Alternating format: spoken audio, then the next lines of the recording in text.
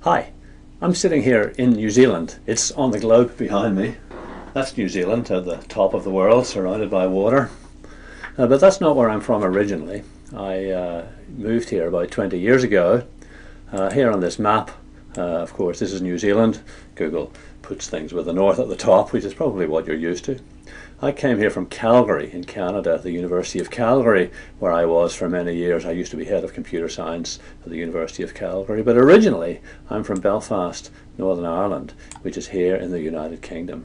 So my accent actually is Northern Irish, not New Zealand. This is not a New Zealand accent. Okay, we're going to talk here in the last lesson of class 3 about another machine learning method called the nearest neighbor or instance-based machine learning method. When people talk about rote learning, they just talk about remembering stuff. They're talking about just remembering stuff without really thinking about it. And it's the simplest kind of learning. So nearest neighbor implements rote learning. To classify, it just remembers the training instances, and then to classify a new instance, it searches the training set for one that's most like the new instance. So the representation of the knowledge here is just a set of instances. It's a kind of lazy learning. The learner does nothing until it has to do some predictions.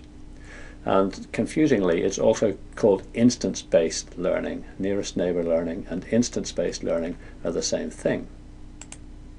So here's just a little picture of instance space, two-dimensional instance space, and we've got the blue points and the white points, two different classes, you know, yes and no, for example. And then we've got an unknown instance, the red one. We want to know which class it's in, so we simply find the closest instance in each of the classes and see which is closest. So in this case, it's the blue class, so we would classify that red point as though it belonged to the blue class. And if you think about this, that's implicitly drawing a line between the two clouds of points. It's a straight line here, the perpendicular bisector of the line that joins the two closest points. So the nearest neighbor method produces a linear decision boundary. Actually, it's a little bit more complicated than that. It produces a piecewise linear decision boundary with a bunch of, sometimes a bunch of little linear pieces of the decision boundary. So the trick, of course, is what do we mean by most like? We need a similarity function, and conventionally people use the regular distance function, the Euclidean distance, which is the sum of the squares of the differences. Well, it's the differences between the attributes. It's the square root of the sum of the squares, but since we're just comparing two distances, we don't need to take the square root. Or you might use what's called the Manhattan or city block distance, which is the sum of the absolute differences between the attribute values. Of course, I've been talking about numeric attributes here. If attributes are nominal, we need the difference between different attribute values, and conventionally people just say the distance is 1 if the attribute values are different and 0 if they're the same. It might be a good idea with nearest neighbor learning to normalize the attributes so that they all lie between 0 and 1, so the distance isn't skewed by some attribute that happens to be on some gigantic scale. Okay, what about noisy instances? If we have a noisy data set, then by accident we might find an incorrectly classified training instance as the nearest one to our test instance. You can guard against that by using k nearest neighbors, say 3. K might be 3 or 5, and you look for the 3 or the 5 nearest neighbors and choose the majority class amongst those when classifying an unknown point. So that's the k nearest neighbor method, and in Weka it's called IBK, instance-based learning with parameter k, and it's in the lazy class. So let's open the glass data set, which is here.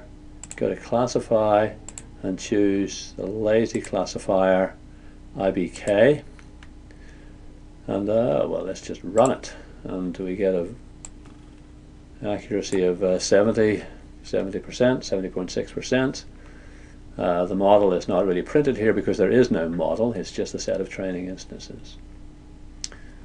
We're using tenfold cross-validation, of course. Let's change the value of k. So this KNN, this K value here, is set by default to 1, the number of neighbours to use. So we'll change that to say 5 and run that.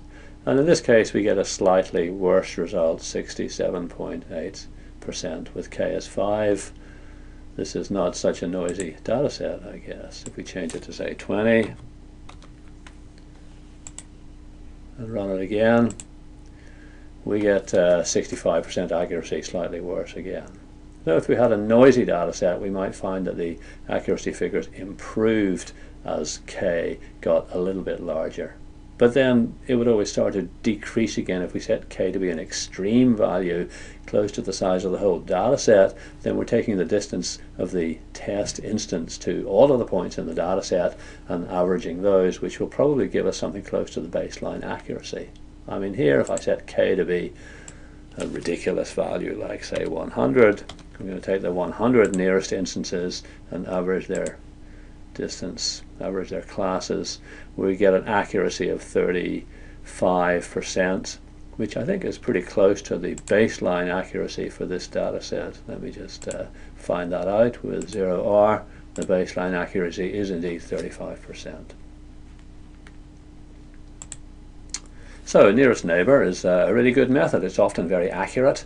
It can be slow, and simple implementation would involve scanning the entire training data set to make each prediction, because we've got to calculate the distance of the unknown test instance from all of the training instances to see which is the closest. But there are more sophisticated data structures that can make this faster, so you don't need to scan the whole data set every time. It assumes all attributes are equally important, and if that wasn't the case, you might want to look at schemes for selecting attributes or weighting attributes depending on their importance. If we've got noisy instances, then we can use a majority vote over the K nearest neighbours, or we might weight instances according to their prediction accuracy. Or we might try and identify reliable prototypes, one for each of the classes. This is a very old method. Statisticians have used K nearest neighbours since the 1950s, and there's an interesting theoretical result that if the number of training instances approaches infinity and K also gets larger in such a way that K over N becomes 0, but K also approaches infinity, the error of the K nearest neighbour method approaches the theoretical minimum error for that data set. So there's a theoretical guarantee that with a huge data set and large values of K, you're going to get good results from nearest neighbour learning. There's a section in the text, section 4.7, on instance-based learning. This is the last lesson of class 3. Off you go and do the activity, and I'll see you in class 4. Bye for now.